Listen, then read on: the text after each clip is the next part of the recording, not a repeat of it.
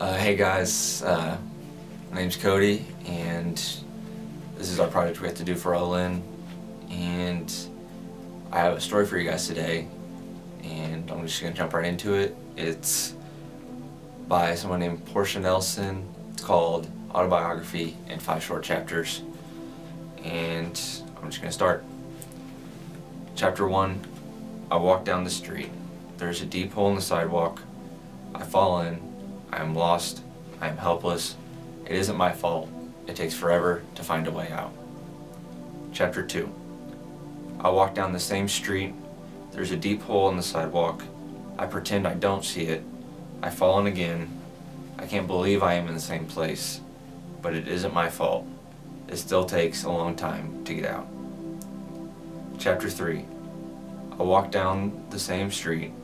There's a deep hole in the sidewalk. I see it is there. I still fall in. It is a habit. My eyes are open. I know where I am.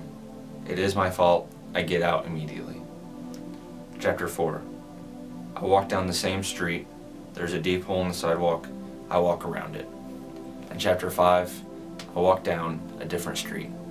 You can probably tell that I'm wanting to talk about sin and how sin affects our lives. And in the story we can see this guy falling in this dark hole each and every day, trying to find a way out, and just like saying it wasn't his fault, saying he didn't see it or something like that.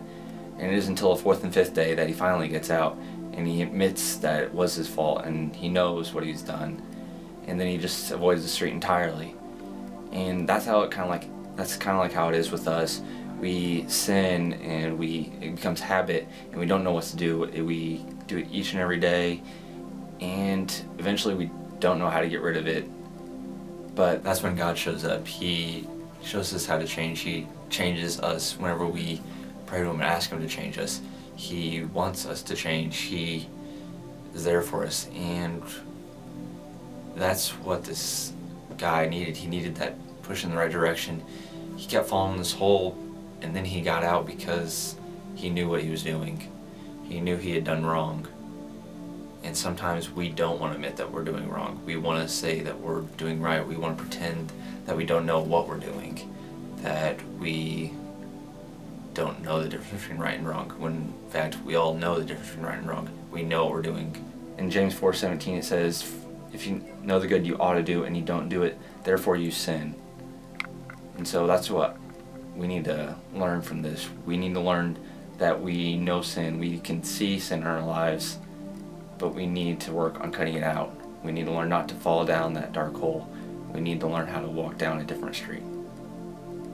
Anyway, thanks for watching guys, and I hope you got something out of it. So just see ya.